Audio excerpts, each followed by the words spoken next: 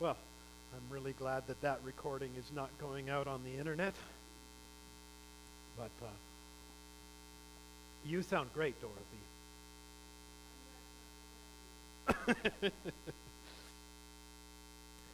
Let us come together in a time of confession and assurance. And our confession and assurance is prompted by the words of 1 John.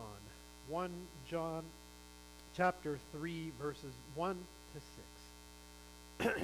In it we read these words. See what great love the Father has lavished on us, that we should be called children of God. And that is what we are.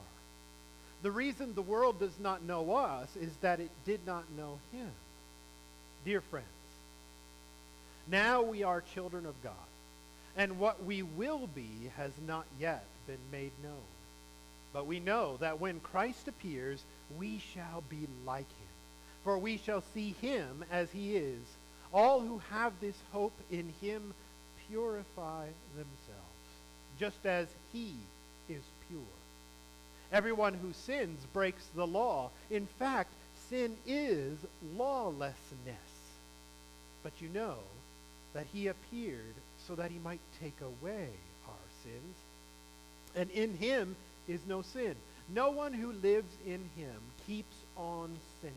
No one who continues to sin has either seen him or known him. The word of the Lord. This is an encouraging and a challenging word for us. Because I think I would be safe in saying that if I asked for a show of hands of people who no longer sin, that we would have no responses, no raising of the hands to say, I don't sin anymore. And I think that's probably pretty safe to say of those of you who are at home as well. We still sin. And so does that mean, according to John, according to his word inspired by God, that we are therefore not one of Christ's children, one of God's children? Does that mean that we are cast out? No.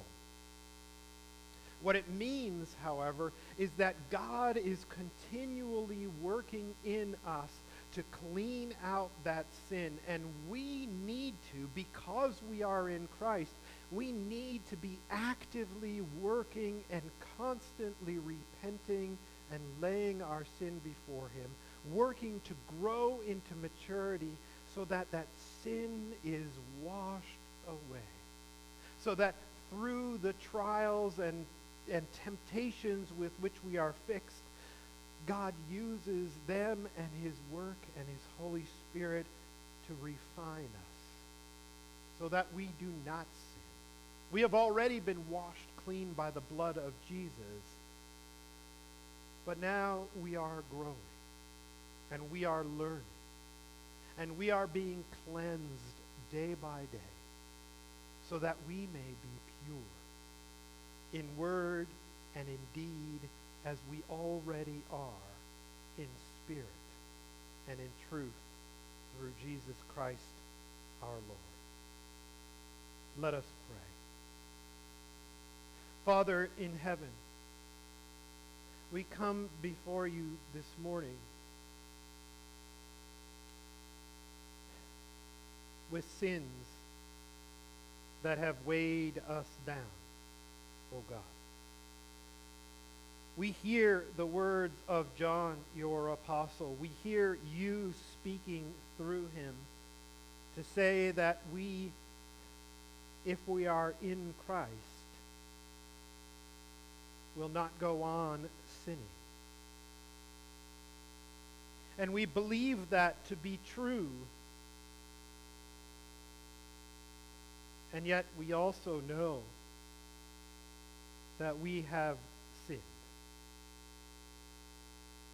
And so, Lord, we take some time this morning to silently lay before you our sins, confessing to you what we have done or what we have left undone, what we have thought, what we have felt, what we have said.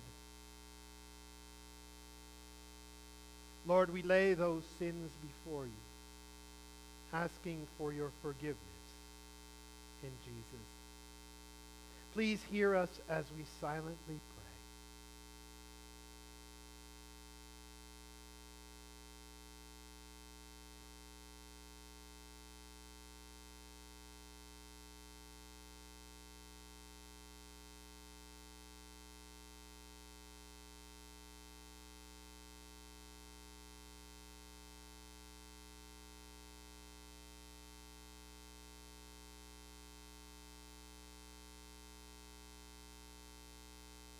Thank you, O God.